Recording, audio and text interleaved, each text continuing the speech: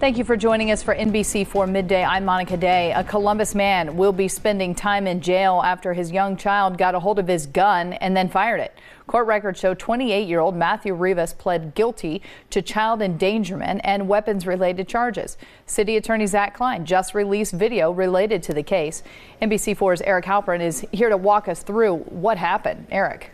Monica, the video is from inside Rivas's home. Both the city attorney and the children's mother says this is a clear example of why proper gun storage is necessary.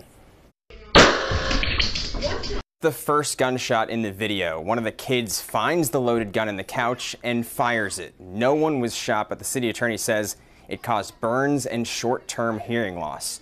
You then see others in the home come in trying to figure out what happened. They then look for the gun. As soon as Matthew Rivas picks it up, it fires again.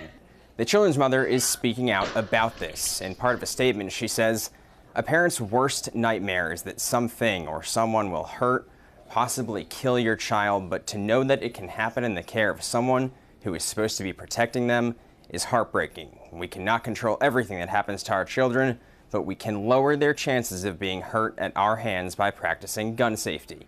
And here is some of what City Attorney Zach Klein is saying. Quote, "As a father, the images of a small child reaching into a couch cushion, finding a loaded firearm and discharging the weapon nearly pointed at his face are almost too chilling to watch." Klein's office says Rivas was sentenced to 10 days in jail, 170 days jail suspended, 2 years probation, and the gun involved in the incident must be taken away and destroyed. We're speaking with the city attorney this afternoon. Hear that interview this evening on NBC4. Monica? Eric, thank you.